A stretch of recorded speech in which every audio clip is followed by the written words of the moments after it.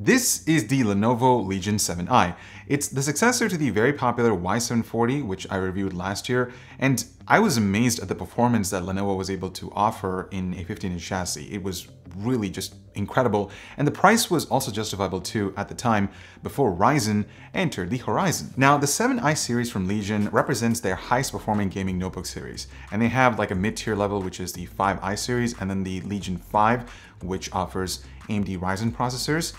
So what they've done with the 7i is they've tweaked a few things with the design. They've updated the hardware with Intel's 10th gen Core H series processors and RTX Super Max-Q graphics. And they've also upgraded the cooling solution on this notebook.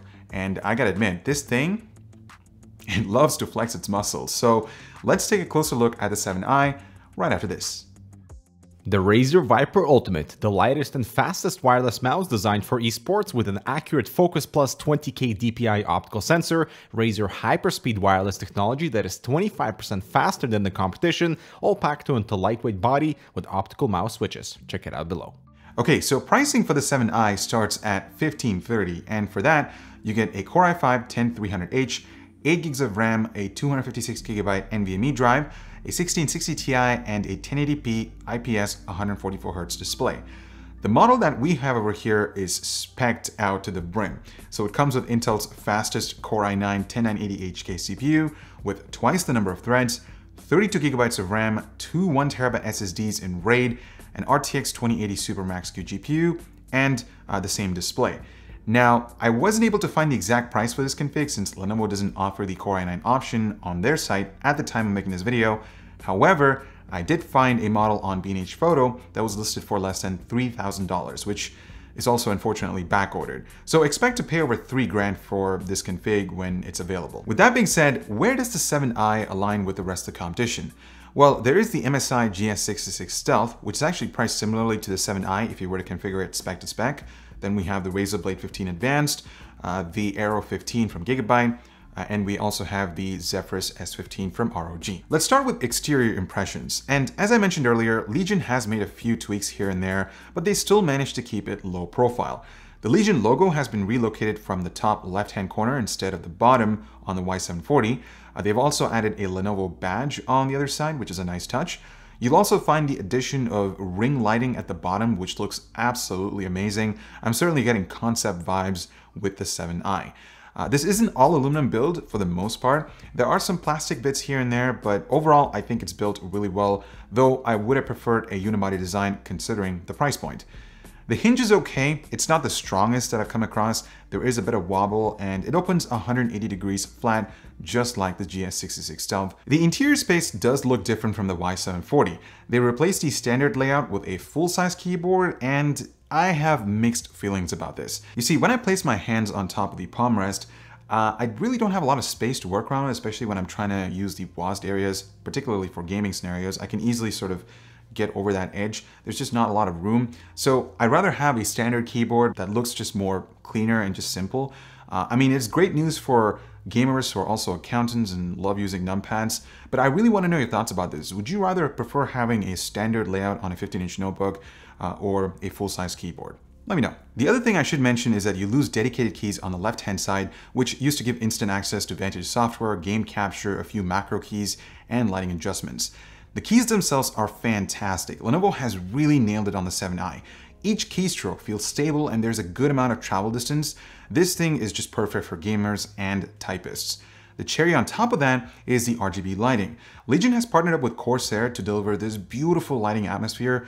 It's right on par with my Blade 15 Advanced and I love it. Not to mention, Corsair's IQ software comes with a million lighting effects that you can play around with, and you can customize them per zone or individual keys. Although I will say that the LED logo on the lid struggles to display accurate colors. For instance, when you choose white, it shows like a greenish tone. It's just something to keep in mind. The trackpad is decent. They've made it about 40% larger than the Y740. They did this by eliminating the dedicated primary left and right buttons. To be honest, I expected more from the 7i, like a glass surface, but that's not the case. It's a smooth plastic finish that gets the job done. It's pretty good, and it has support for Windows precision drivers, but it just doesn't have that premium feel to it compared to other notebooks that I've tested. Now, listen, I'm a trackpad guy and this is a gaming laptop. And most of you, if you're using it for gaming, you most likely have an external mouse plugged in. But if you're just using it for other tasks, like say if you're taking this to a coffee shop or somewhere else, you most likely want to have a really nice experience using a good trackpad. And this just doesn't fall in line with those expensive gaming notebooks out there. So something that you should know. This is the webcam test on the 7i. Lenovo actually moved the camera from the bottom, the nose cam setup, to the top, which is the more appropriate setting. And I mean, this is the perfect angle. What's really awesome is that they've also implemented a privacy shutter button, like a physical one right over here. So if I just block that, boom, you can't see my face, which is awesome. But yeah, really cool, thoughtful features added to the webcam here. And the microphone also sounds pretty good. I mean, it's not compressed, so it should be perfect for Skype conversations or just business meetings. The speakers are located at the bottom and they sound okay. I mean, given the orientation, expect a little bit of bass. There is some treble and they do get loud. I'd say it's a little bit better than the GS66 Stealth from MSI, so that's welcoming. Port selection is well thought out on the 7i. Just like the Y740, the majority of them are located at the back, which just seems practical. So you get a Kensington lock, power in, couple of USB 3.1 Gen 2 ports, Gigabit Ethernet, HDMI 2.0. On the right-hand side, there's an extra USB 3.1 Gen 1 port, and on the left, you'll find a couple of Type-C ports, one of them being Thunderbolt 3, and the other being the standard Gen 2 port, and an audio jack. Unfortunately, it does not have an SD card reader. Switching gears to the display, it's a 15.6-inch 1080p panel with a refresh rate of 144 Hz, and it's IPS, and it's factory calibrated by X-Rite, plus it's G-Sync ready, which is great. It passed our display analysis test with flying colors as it covers 100% sRGB, 76% Adobe RGB, and 79% DCI-P3. So if you're looking to create content, this will not disappoint you. And the best part is that the screen gets really bright. We're talking close to 400 nits, so outdoor visibility shouldn't be an issue. It's got great contrast ratio and viewing angles. The gaming experience on this thing is fantastic, guys. I have no complaints whatsoever. It's fast, and there's a panel overdrive option in Vantage that tightens up the response time, which is awesome. All in all, this is by far the best looking screen that I've ever encountered on a gaming laptop. There's also a 240 Hz option that you can opt for when you're customizing the specs to your desire, which is nice. Legion is also carrying over their GPU MUX switch from previous generations, which allows you to either enable the discrete GPU full time or have the system enter a more typical hybrid mode that dynamically switches between the GPU and the iGPU based on workload. Both of these modes are taken over by NVIDIA's new advanced Optimus, and the 7i is the first gaming notebook that we reviewed that used this feature. Before advanced Optimus, people either needed to make a tough choice, either a gaming laptop with G-Sync or the power savings of Optimus. You couldn't have both since the IGP ended up controlling what was being displayed on screen, so G-Sync was impossible. Now it's the discrete GPU and NVIDIA's software doing all the heavy lifting, so the switchable graphics and G-Sync can be featured on the same device like the 7i. Not only that, but you can switch between Optimus and full-time discrete mode without having to reboot the system, which is nice. Under the hood, Lenovo has made it fairly easier to access components. The memory sticks are right over here with thermal padding on top. Maximum supported memory is 32 gigabytes, which I did find to be quite weird because my Blade 15 can support up to 64 gigabytes. The two NVMe drives are scattered across both sides, and the drive speeds are insane, guys. Keep in mind that Lenovo did configure them in RAID 0, so the read-write performance are right in line with our expectations, but if you value redundancy, you can opt out of the RAID 0 option. They've also stepped up the cooling system. Legion is calling it Cold Front 2.0, so it comes with an integrated vapor chamber and an updated thermal sensor array. It also has a dual fan system of 73 liquid crystal polymer fan blades that enhances 4 dedicated thermal channels to cycle air at top speeds. This certainly helps the CPU to achieve higher clock speeds without sacrificing temperatures. They've also upgraded the battery on the 7i, so now you're getting an 80 watt-hour battery instead of a 57 watt-hour battery on the Y740, and they did that by eliminating the 2.5-inch hard drive bay. Now, we performed our battery tests in balance mode, and it's honestly not that great. As you can see in our light load test, it only lasted for about 6 hours, which is respectable, but not as good as something like the GS66 Stealth or the TUF A15, which both have bigger batteries, of course. Part of this has to do with the higher TDP on that Core i9 CPU and a really fast GPU, unlike the efficient Ryzen processors.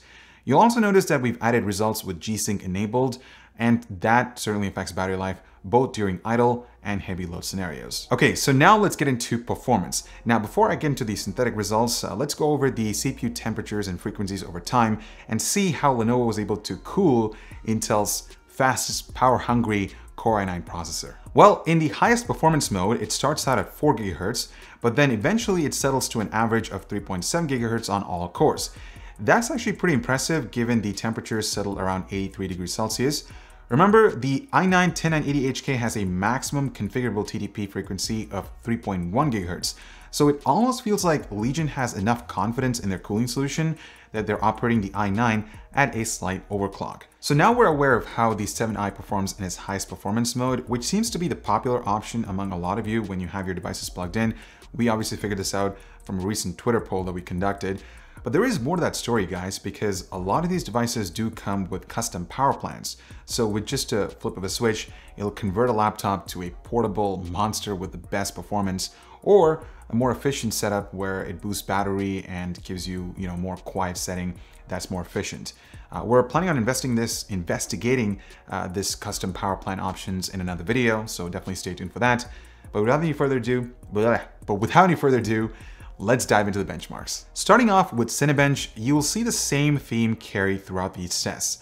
In multi-core, Intel's highest-end CPU being used in a $3,000 laptop can barely keep up with a $1,200 device using a Ryzen 7 4800H.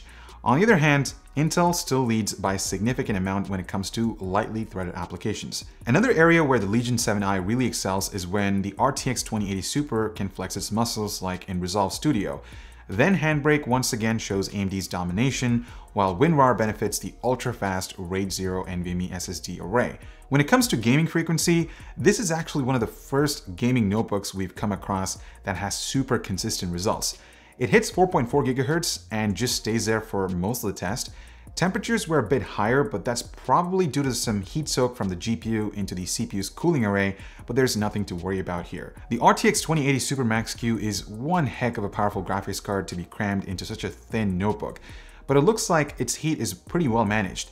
Like all NVIDIA GPUs, part of the heat management is done through gradually modulating clock speeds up and down over time. In this case, it's moving from 1500 MHz to about 1700 MHz, both of which are well above NVIDIA's 1230 MHz boost spec, so it's obviously getting more than enough cooling.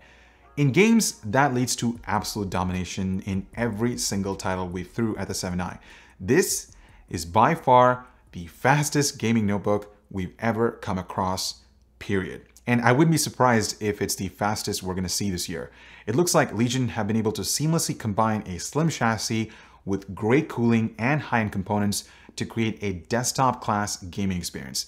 I mean, sure, you can build a faster desktop for less, but with component prices the way they are these days, this seems to be a pretty good option if you want some portability. The acoustic performance is pretty good. The notebook doesn't sound like a jet fan during gaming scenarios, and during idle, it's very quiet. Although I will mention that when you're in a completely silent environment, when you can't really hear anything in the background, you will start to hear some inductor noise coming from the chassis. I think I'm going to play a clip right after this so you can actually listen to what I'm talking about.